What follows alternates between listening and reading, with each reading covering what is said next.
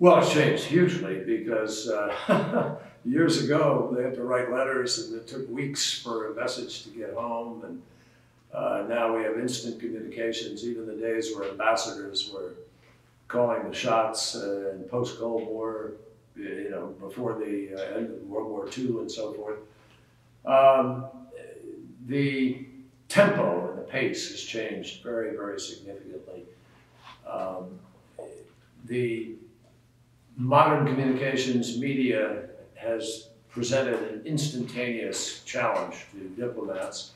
And obviously the volatility of the world, the dangers of the world today, in terms of terrorism, the conflict, sectarian conflict,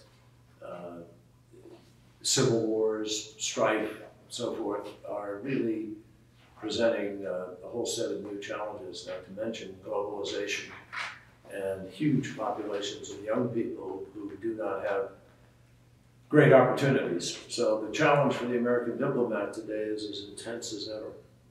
Diplomacy, foreign policy, is the effort to take American interests at home and protect them abroad and project our values abroad in furtherance of those interests.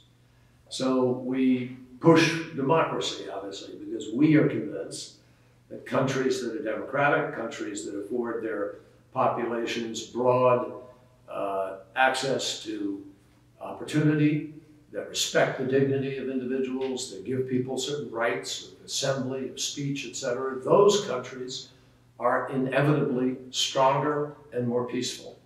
So that's where we find our alliances. And it is critical for us, particularly in today's world where external entities like an ISIL or Al-Qaeda or other entities are prepared to threaten the United States directly.